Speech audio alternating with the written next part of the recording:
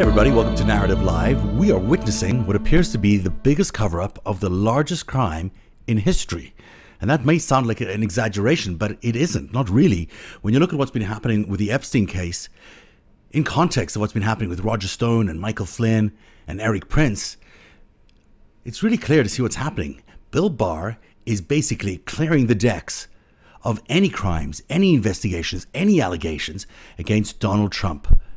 Now, we've seen this in a number of ways recently. Roger Stone to the U.S. Virgin Islands. Now, the Virgin Islands are part of the United States, and Barr is direct line of reporting to the island's Attorney General. But that's really where it ends. It's not the exact same judicial system. The island's Attorney General, by the way, has woken up after 18 years of doing nothing about Epstein, and this week she filed a 24-count indictment against the trustees of the estate. Now, the case itself is strong. It makes sense. These trustees should not be running the estate. But what's really behind this case, what's really behind it, is that they're trying to evade justice in the United States. The fact that Barr is given... But as terrible as all those things are, nothing is as bad as what Bill Barr has done with the Jeffrey Epstein case. Because we're talking about human trafficking of young girls, teenagers, trafficked for sex. And he's basically killing the case by moving the burden of the case from the Southern District of New York to the US Virgin Isles, where it will surely die because they're not that interested in prosecuting this, or they would have prosecuted it for the 18 years that they were living with Jeffrey Epstein as one of their residents. Now, the island has an Attorney General who has suddenly awoken after 18 years of inaction, and suddenly she's filed a 24-count indictment against the estate trustees this week. Now, the case itself makes sense. The trustees should not be running this estate, and we'll explain why tonight. But the fact that the Virgin Isles has now stepped in and he's suing the estate, they stand ahead of all the victims in line if there's ever any restitution from the estates. In other words, if you're a victim of Epstein and you think you deserve some payment for all the pain you've been through, you have to wait behind the island to get your money.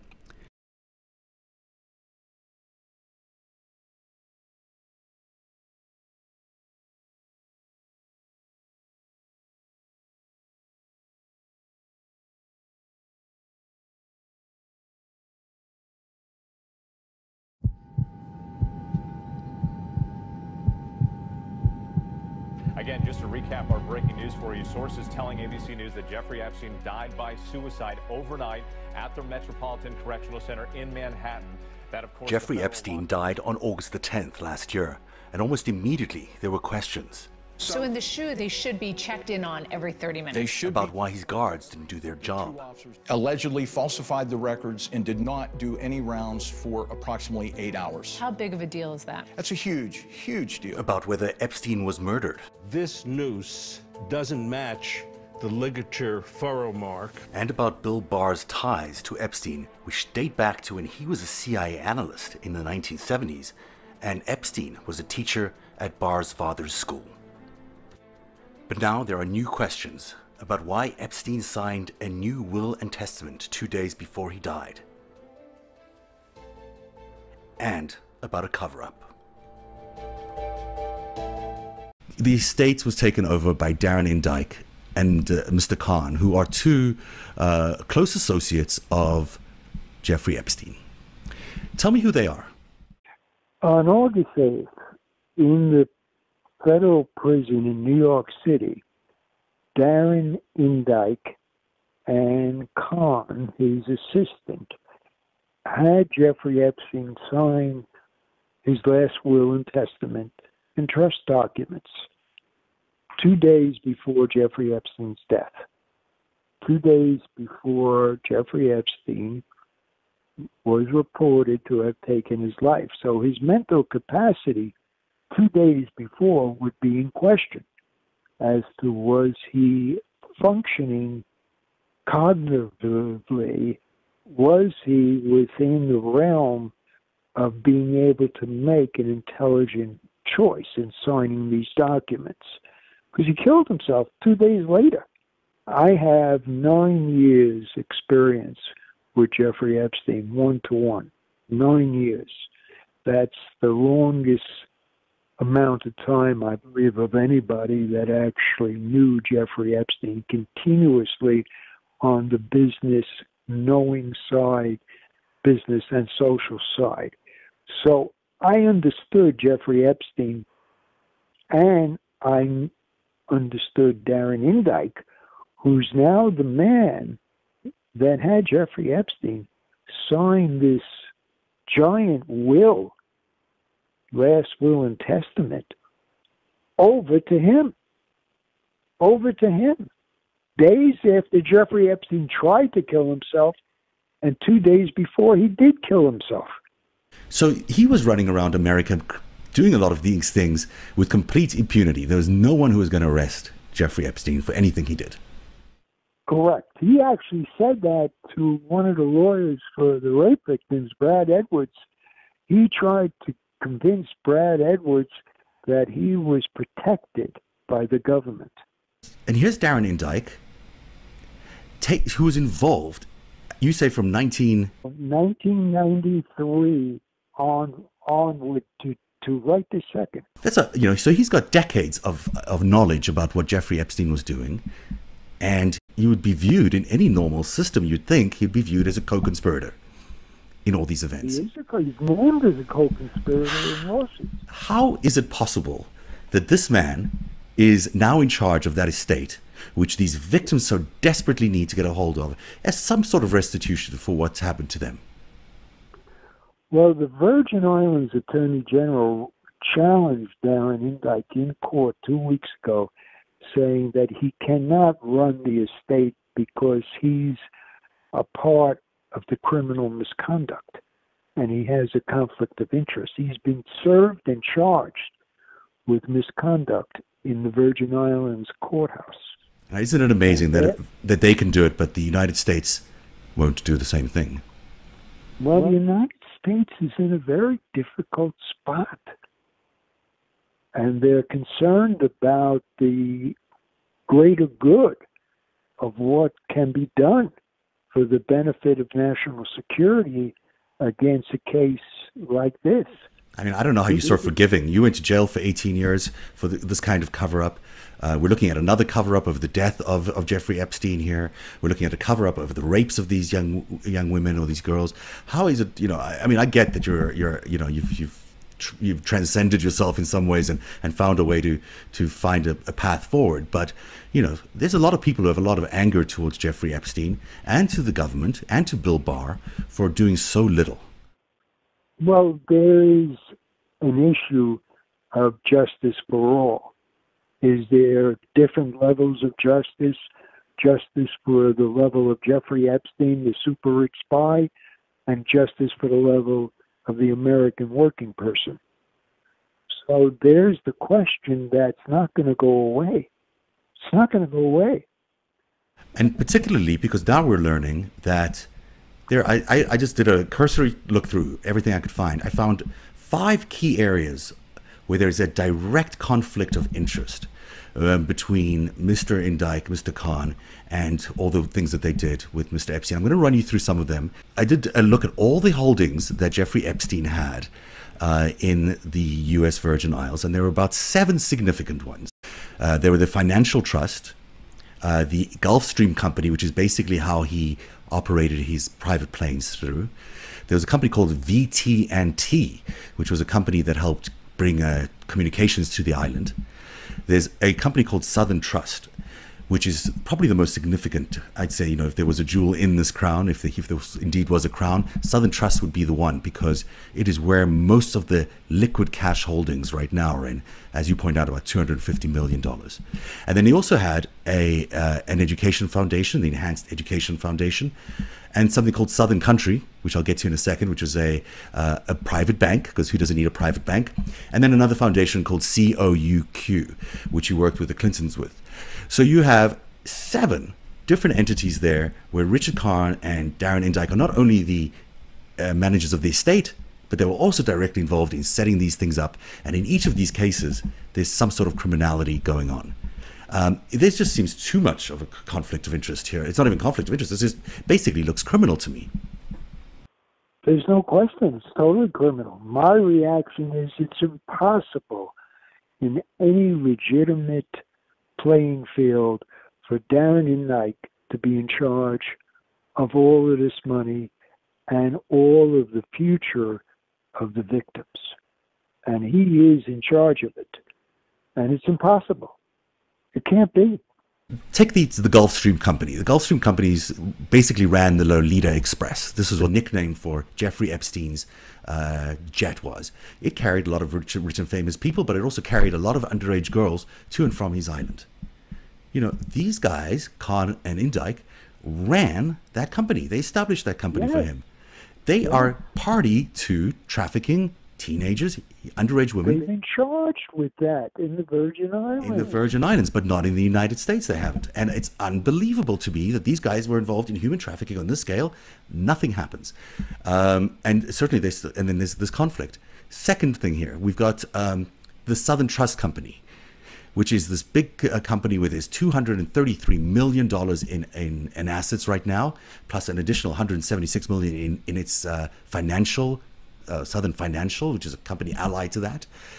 This company has listed as its manager, as I mentioned earlier on, Cecile de Jong, the wife of the former governor, John de Jong, who himself was involved in a whole bunch of corruption, and she's still listed as the main person there. So the main person who's holding the biggest check that the victims can get a hold of is the former governor of the island's wife, and she's hired by Indike and Khan. Now, I don't know very much about how the U.S. Virgin Islands work, but it doesn't seem to me like the kind of place where you can guarantee fair justice, because it's a small island. There's a lot of corruption that goes on. Certainly her husband was party to that corruption. And here we've got all this money that should be going to the victims, and it's never going to get there because who knows who these people are who are actually handling the money on a day-to-day basis. Oh, that they converted a tremendous amount of securities and investment money into $248 million at very deep discounts. There were tremendous losses in the investments and the securities, and somebody got a big amount of money in the losses taken by the estate.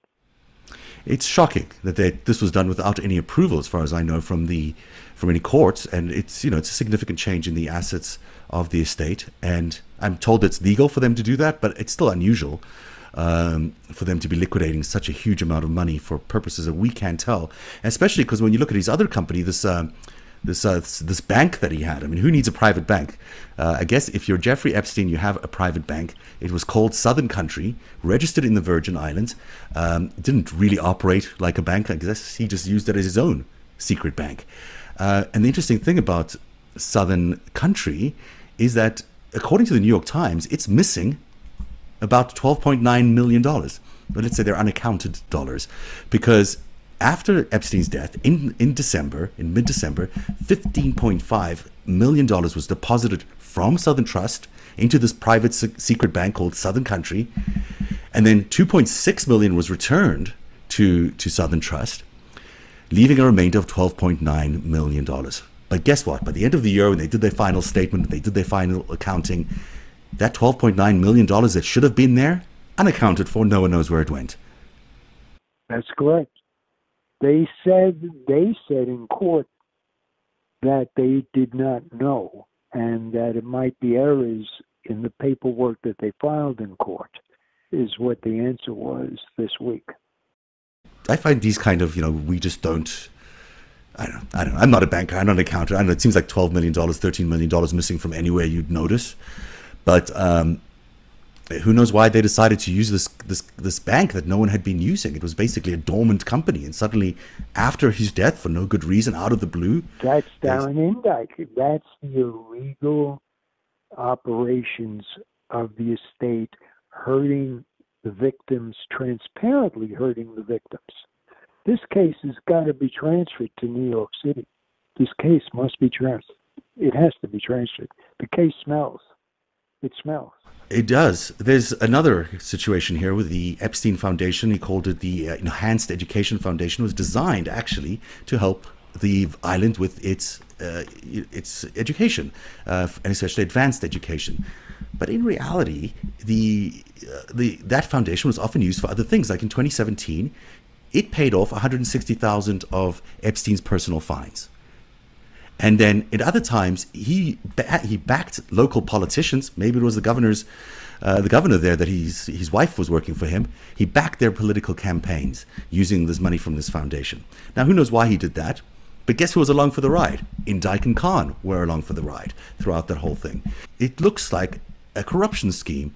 And that same corruption scheme involves the same island administrators that are busy trying to get this money for their from the estate. And it looks like there might be some undue influence between Indai Khan and the Virgin Islands officials there, because some of this money, which was under their control as partners of Jeffrey Epstein, landed up funding some of these politicians. What I would charge first is Indai and Khan, and let the Virgin Islands officials stay on the side to explain their activities later on. The first thing that has to be done is remove Indai and Khan and get a legitimate firm, a big firm, a legitimate firm, a major accounting firm, Price Waterhouse or somebody like that, to take this over to do a correct estate administration. Because right now you have a continuation of a criminal enterprise, another scandal that's worse than the first scandal. I think you're right. I mean, it's also victimizing the victims again. The same victims are now having to go through, even more difficult court cases, even more. You have two scandals. You have pre-death and post-death, and the post-death scandals taking place in your interview. Mm-hmm. In real time. In real time. In real time. And you should stay on this topic of the second scandal. Of course, the first scandal everybody knows about. The second scandal is taking place in real time this minute. You're correct. And I got to say, I'm worried that it's going to suffer the same kind of cover-up that the other crimes, the early ones, had. I don't think so. I think the media will pay attention to this, and the victims will definitely pay attention to this if they're not paid damages. But I don't think they're going to get paid the damages. I believe there's not going to be enough money to pay what they want in damages. So there's $258 million. The Virgin Islands wants $80 million or $86 million, and they're going to want $50 million in fines. So they want $130 million. So all that you have left between the cost of the lawyers and the running of the estate, you have total left of $100 million, and you have to sell the trophy properties. So you don't have much money left. There's no reason for me to imagine why the Virgin Islands deserves any of this money. And let me explain to you why. Because Denise George, who seems like a lovely person and who's been on TV as the Attorney General of the Virgin Islands, claiming that she had no knowledge of what happened in the previous administration. She doesn't know what happened. Why pursue these sort of charges now? Well, all I'll have to say is why not now? I cannot speak for what happened in the past at all. And what Denise George is saying is that she has no idea of what happened in that previous administration. She says she was not even a part of that previous administration. In reality, she was, in fact, very much a part of that administration. I did some research on her, and it's right there on her bio, if anyone wants to look at it. Between 1998 and 2016, she worked in the Department of Justice there as the Assistant Attorney General.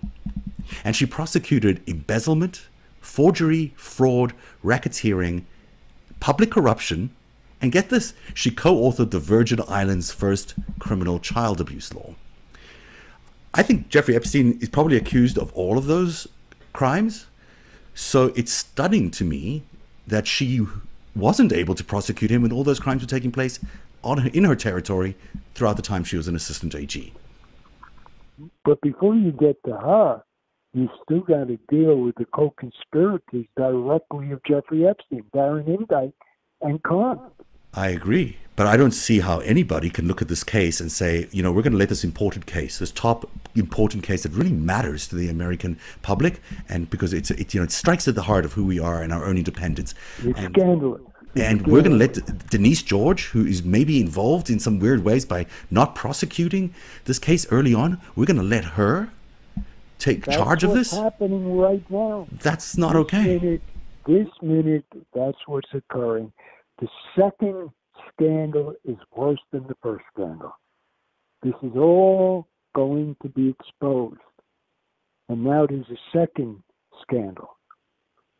I looked at all of Jeffrey Epstein's investments and donations and things that he did on the Virgin Islands. It's extensive what he did. I mean, he was a big donor of a lot of philanthropy. Extensive. He owns the island.